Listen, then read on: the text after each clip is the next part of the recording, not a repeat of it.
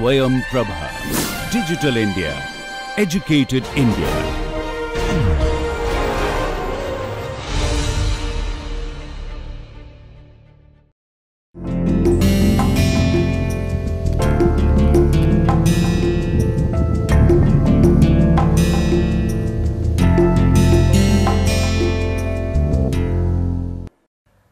Hello everyone, today we have our fifth lecture, and in our last lecture we started talking on different forms of corrosion and we completed uniform corrosion and then we started galvanic corrosion, and we will continue with the galvanic corrosion. Some more information or a knowledge on galvanic corrosion. We talked about distance effect, we talked about polarity effect, that means if we are trying to have a kind of protection of steel by zinc, then zinc is active and iron is noble, and that is what iron acts as cathode where cathodic reaction takes place, and zinc of course acts as anode and where anodic reactions takes place. But we have seen a kind of situation where if the temperature goes beyond 60 degree Celsius, then zinc converts to zinc oxide due to the reaction with the species that are forming due to corrosion, and this zinc oxide then acts as cathode, because zinc oxide, position of zinc oxide in the galvanic series is above iron. So, iron would then act as active component. So, iron dissolution would happen and zinc cathodic reaction would take place on zinc oxide surface. So, we have to be careful while taking some metal for sacrificial protection, just like in case of iron and zinc. Now, we also looked at a brief description of galvanic series, and we thought that we would know better on this galvanic series when we talk about electrochemical series, that will come little later. Now, in the galvanic corrosion we have one more important issue, which is area factor.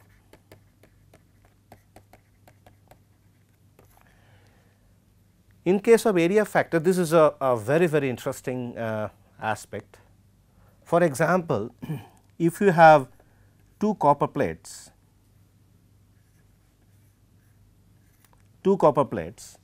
and if we are trying to join them or rivet them with steel rivet, this is made of iron and this is copper, this is a situation.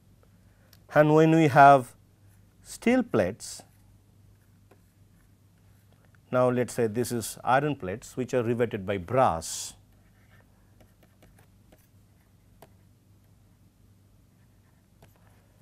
And the brass is nothing but copper zinc alloy, where copper is predominantly high.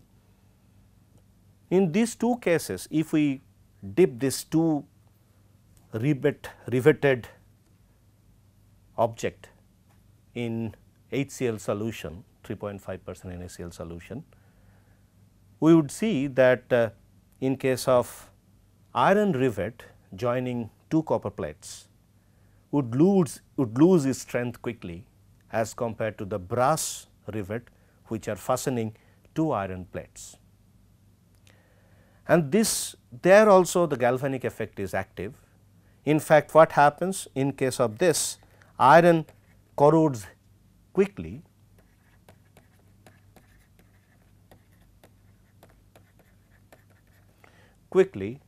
since iron is active as compared to the copper plate, and then the joint becomes loose. And in this case, cathodic reaction happens on copper surface.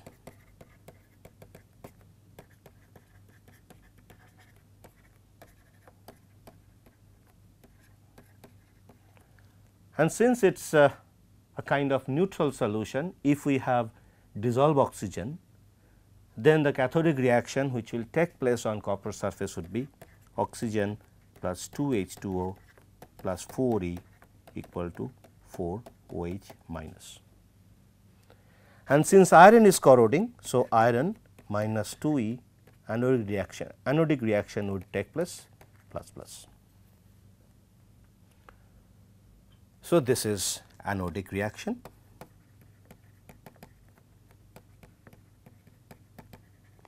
And it acts as anode. Now, if we see the number of cathodic reactions that are taking place on copper surface, since copper surface has got a huge area compared to the iron rivet surface. So, the total number of cathodic reaction on the copper surface would be hugely, it is very large, and in order to supply the amount of electrons for this cathodic reaction, iron has to dissolve quickly, because this electron would be supplied from this anodic reaction. The rate of iron dissolution would be faster, and this is the concept of area factor in galvanic corrosion. So, the cathode area, if cathode area is very large and anode area is small, then the danger of galvanic corrosion is very aggressively felt, just like this case. But in this case, it would also lose, but the loosening would be a little this time for this loosening effect to take place would be higher time, the longer time, the duration would be longer, because here the brass is cathode and iron, of course, it will be anode. Now, cathodic reaction would take place, the same reaction would take place on the cathode surface, which is basically the brass surface, and iron dissolution would take place on the anode surface, and since the cathodic area is small, the number of cathodic reactions would be small, of course. So, in order to supply the electrons for cathodic reaction, the total amount of iron dissolution would be less as compared to this situation. So, the loosening effect would be hindered. So, now from this idea it is very clear that in order to design some joining material, we have to make sure that the cathodic area should be small as compared to the anodic area should be large. So, that case the galvanic effect would be felt less severely. So, this is a very important factor, and we would talk about this area effect when we talk about intergranular corrosion. There also the area effect would be severely felt. Now, once this particular galvanic corrosion, again we will touch upon when we complete explanation on mixed potential theory. Now, let us go to another form of corrosion, which is called crevice corrosion.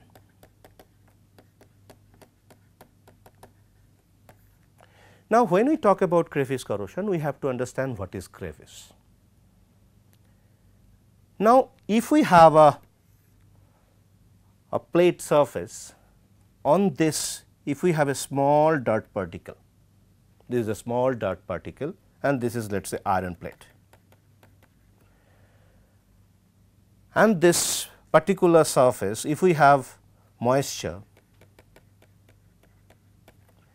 now of course, these particular region, these two region, there could be possibility of water ingress, and this water ingress could be possible if this opening is wide enough, so that the water can take over the surface tension resistance to get into these particular sections.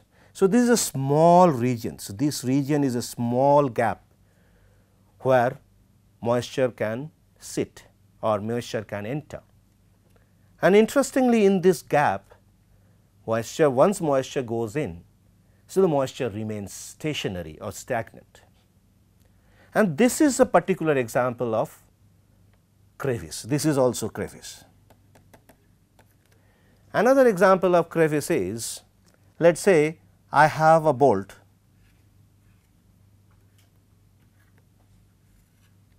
and this bolt is joining two plates, and two plates these are joining,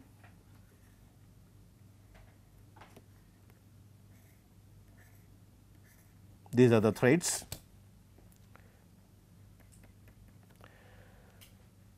Now, when we have this bolt, we also sometimes put a rubber gasket,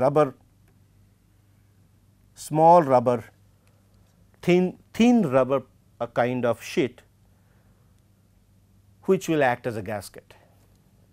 Now, this gasket, what is the reason for this gasket? It will tighten it. Of course, one is it will not allow this particular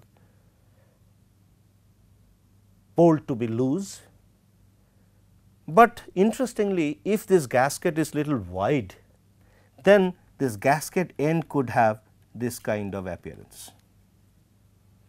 And once we have this gasket appearance like this, then it is also forming a crevice.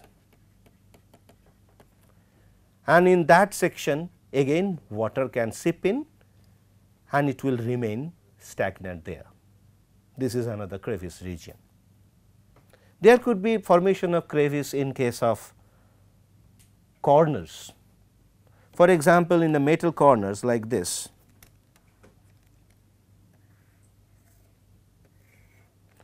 if this is a small metal tank, now this corner is also acting like a crevice.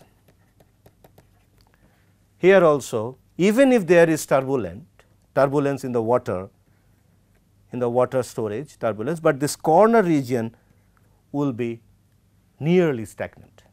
So, this is also crevice. Now, we have been talking about two things, one is crevice and second is water ingress in the crevice. When we talk about water ingress, we also talk about another thing which is called stagnant water.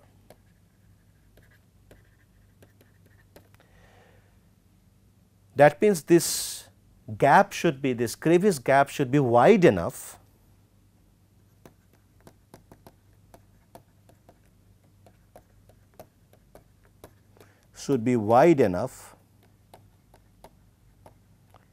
to get water inside, and second is this water inside crevice should be stagnant. When we have these two situations met, then the corrosion in the crevice region is extremely high.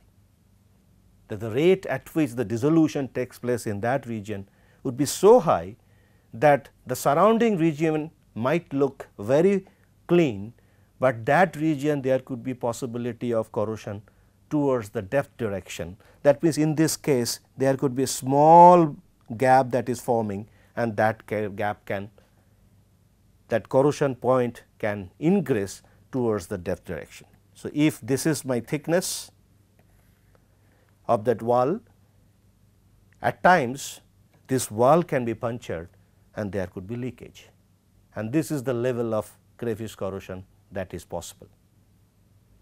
Here also there could be possibility of crevice corrosion around this region. So, the corrosion would be so fast that even without giving any signature, it might leak the container. Here also, since there is a crevice and water moisture content is there, also this is stagnant. Here also the corrosion can take place, and then corrosion attack can be like this.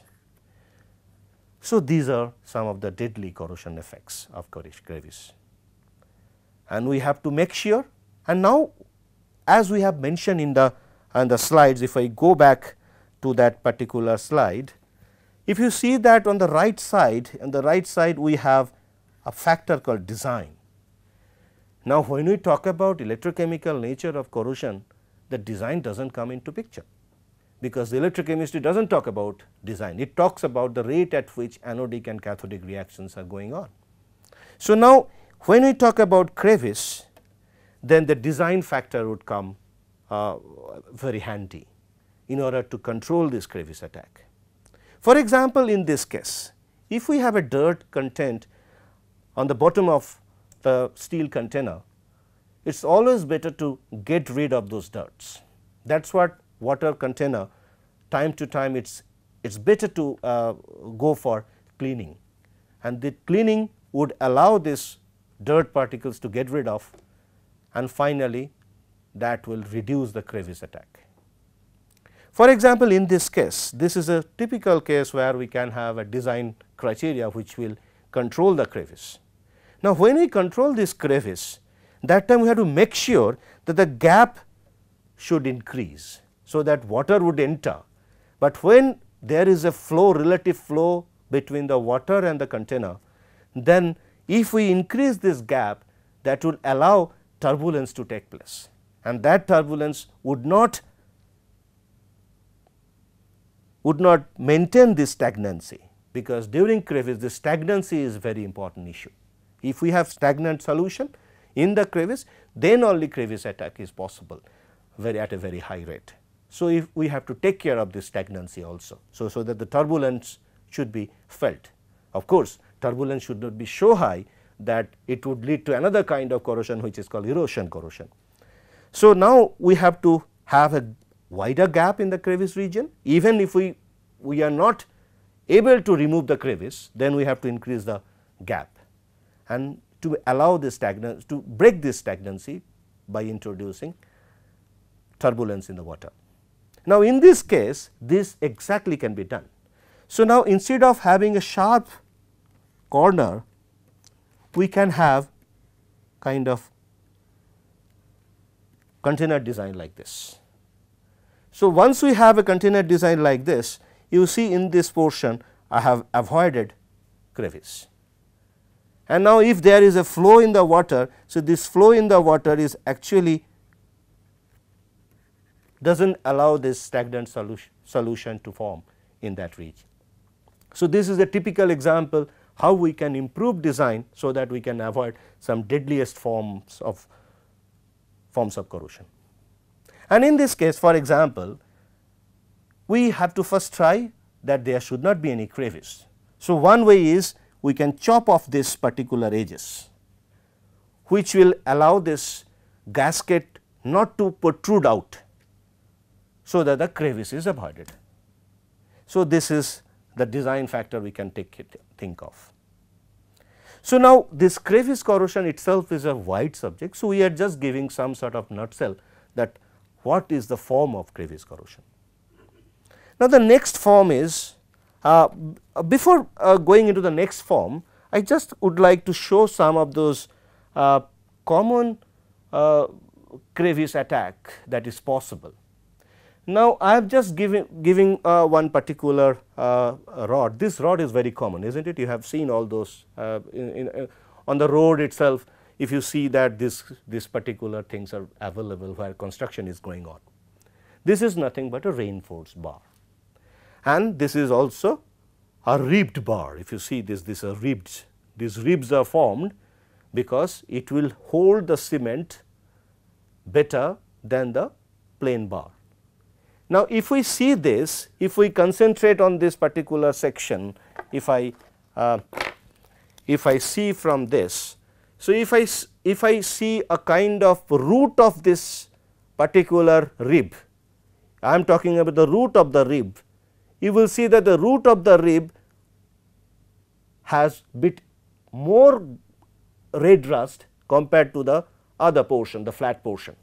So, you see this is the root, and in this root you have bit more red rust than these flat regions. Okay. Now, let us take another example. For example, here if you see this, the root is having more red rust compared to the base regions. Okay. Now, why does it happen? Now, if we see this is lying on the floor and rains are falling on this. Now, once there is a dry weather just after the rain, from everywhere the water would be evaporated, but in the this is forming a kind of crevice, the small crevice. If you see this small crevice, it is forming just at the root of, at the base of this particular rib, and there water can deposit and it would stay. This is stagnant, absolutely stagnant water, and that would go for a higher corrosion. So, that is what you are getting, more red rust at the root of this particular ribs. Other portions are relatively red rust free. Okay. So, this is one typical example that where you can see crevice corrosion. Now, let us go to the fourth mode of corrosion. This is also a very, very deadly form of corrosion, which is called pitting. The criteria for formation of crevice corrosion is almost similar in case of pitting. In case of pitting also, we need stagnant solution, and on the surface, if water is flowing, if the water is stagnant, and if the metal, there are some sort of weak regions. I mean to say that weak region means some of the active regions, like grain boundary. Grain boundary is a place where the activity of that region is more than the activity of the grain body. Here I am talking about electrochemical activity. So, that region, if we place that particular grain, for example, if we have a microstructure like this, now the grain boundaries, after etching we see the grain boundaries can be seen, and these grain boundaries can be seen because the grain boundaries are attacked more in the etchant, because the grain boundary is a very active region. So, that means grain boundary potential, if we compare the reduction potential of grain boundary and grain body, the grain body has a positive reduction potential as compared to the grain boundary potential. So, that is why the grain boundary region acts as an anode. So, it dissolves more. So, if we have weak places like this, for example, another weak place where on the metal surface the weak place is, for example, iron. If it contains inclusions, or aluminum alloys, it can contain inclusions, or magnesium alloys, it can contain inclusions. Those interface between inclusion and the matrix is another weak place. So, those are the regions where pitting can initiate. So, the initiation of pit